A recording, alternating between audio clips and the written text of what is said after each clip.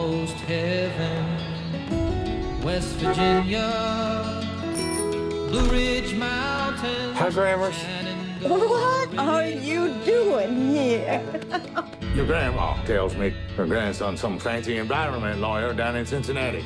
I am a corporate defense attorney. So?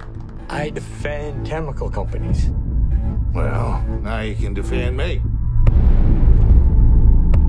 How many did you lose? 190. 190 cows. You tell me nothing's wrong here. It's a small matter for a family friend. Help a guy who needs it. The farmer or you? That's chemicals, I'm telling you. I'm seeing documents I don't understand. They're hiding something. That chemical. What if you drank it? Drank it? It's like saying, what if I swallowed a tire? What if whatever's killing those cows is in the drinking water? At DuPont, better living through chemistry. It's our DNA. You need to tell me what in the hell's going on. DuPont is knowingly poisoning 70,000 local residents for the last 40 years. You knew, still you did nothing. You want to flush your career down the toilet for some cowhand?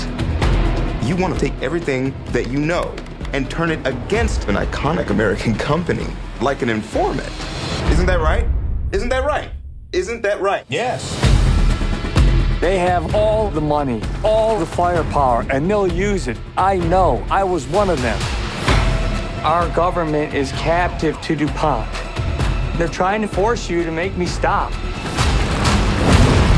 He was willing to risk his job, his family, for a stranger who needed his help. The system is rigged. They want us to think it'll protect us. We protect us. We do.